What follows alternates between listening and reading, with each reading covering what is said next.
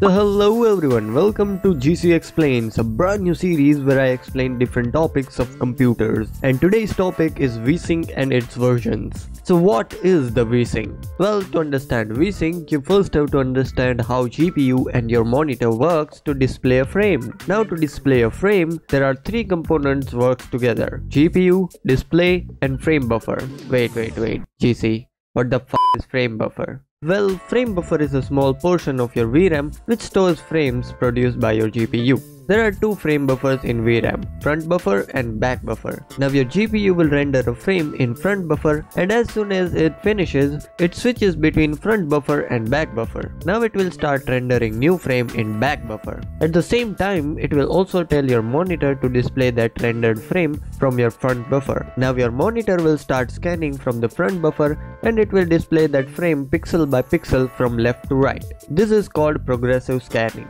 Now this type of double buffered setup is called double buffering. Then GC, what is the Vsync? Calm down. GC will tell you everything. So let's say your GPU is producing double frames than your monitor's refresh rate. Suppose you have 60Hz monitor which can only show 60 frames in a second, but your GPU is producing 120 frames in a second. So GC, what's the problem here? Isn't it good that our GPU is producing more frames than our monitor's refresh rate? Well, that's the problem.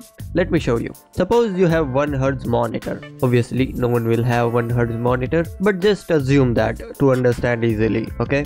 So your monitor can display 1 frame per second and your GPU can produce 2 frames per second. That means your GPU is producing 1 frame in every half second. Now your GPU produced 1 frame in front buffer and told your monitor to display it. Then started producing second frame in back buffer. Now after half second, your GPU is finished producing second frame, but your monitor is still displaying the last frame and it only displayed half frame. Now your GPU will not care about that and it will switch between buffers just because it finished its work.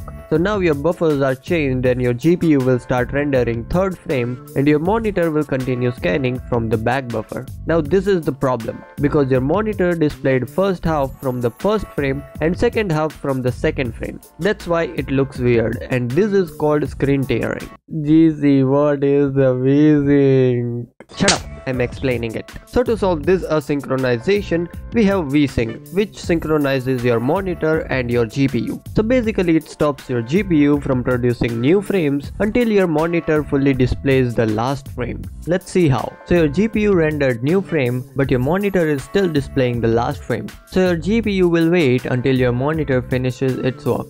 Then it changes buffers and starts rendering new frame. So this synchronization is called Vsync, which solves your screen tearing problem by limiting your GPU, but also introduces input lag because your GPU is waiting until your monitor displays the last frame. And also it will only work if your GPU is producing higher frames than your monitor's refresh rate. Otherwise it will introduce stuttering.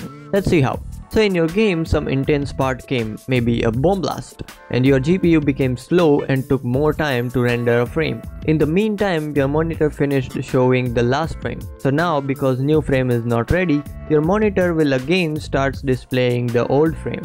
And as soon as it started displaying that old frame, your GPU finished rendering new frame. But because of Vsync, your GPU will have to wait until your monitor displays that old frame again. This is called stuttering because you are seeing same frame again and again until your GPU renders new frame. So to solve this problem, adaptive Vsync comes in. Let's see the same example with adaptive Vsync. So your GPU again failed to render new frame in time, and your monitor again started displaying that old frame. And as soon as it started, your GPU finished rendering the new frame. So in adaptive sync, GPU will not wait for the monitor to finish displaying that old frame. It will immediately switch buffers like double buffering, but only if your GPU falls behind your monitor.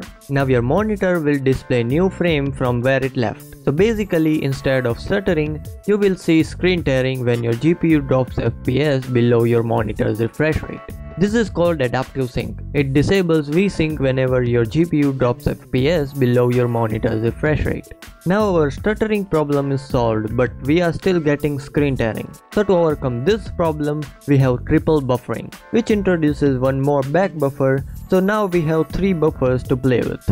Now in triple buffering, your GPU will render 2 frames, and as soon as it finishes rendering second frame, it will tell your monitor to display first frame from the front buffer. Then your GPU will render third frame in second back buffer, and your monitor will display first frame from the front buffer. Now if your GPU finished rendering third frame, then it will wait for your monitor to finish, and when it finishes, your GPU will render new frame in front buffer, and your monitor will display next frame from the first back buffer. Now what happens if your GPU wasn't fast enough to render third frame? Then your monitor will not have to worry, because it will have one spared frame in first back buffer. So having triple buffered system like this is good, but it will introduce input lag, because your GPU is rendering 2 frames ahead of what you see on your screen. And also your GPU will have to wait until your monitor finishes displaying first frame. And to solve this problem, genius NVIDIA found Fsync, which is similar to triple buffering but without Vsync.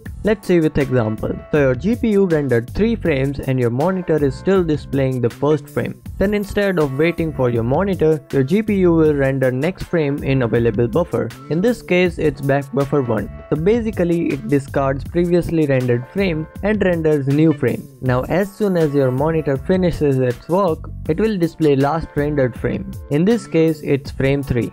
That way your GPU will not have to wait, and your input latency will also decrease because you are seeing newly rendered frame. But this technology drops frames, and frame drops will increase if the difference between your monitor's refresh rate and your GPU's render rate is bigger. As you can see, so many frame dropped. It's like in 1 second you are here and in another you are there. Teleportation jutsu! No, just kidding. You will not notice that much because it happens between 2 frames, and you might be playing at 200 or so that's not noticeable, but it is a problem. And to solve this problem, big brain NVIDIA again invented new technology called Gsync, and AMD named it FreeSync. Both are basically same. So this technology reduces your input latency even more as compared to Fsync without frame drops. So basic idea of this technology is instead of stopping your GPU for your monitor will dynamically adjust its refresh rate as your GPU's render rate. Suppose you have 60Hz monitor and your GPU is producing 60 frames per second. Then your GPU's render speed changes to 40 frames per second. Then your monitor will also drop its refresh rate to 40 Hz instead of running at fixed 60.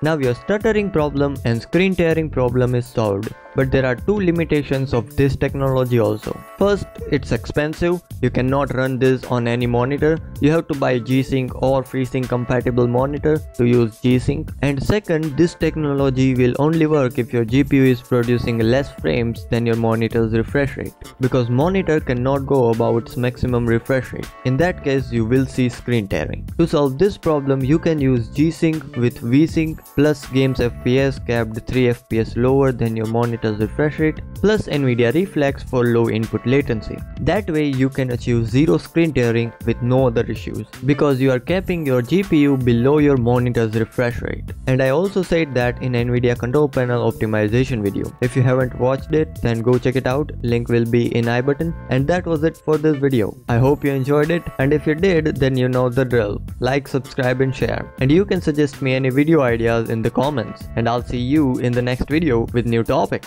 Bye bye.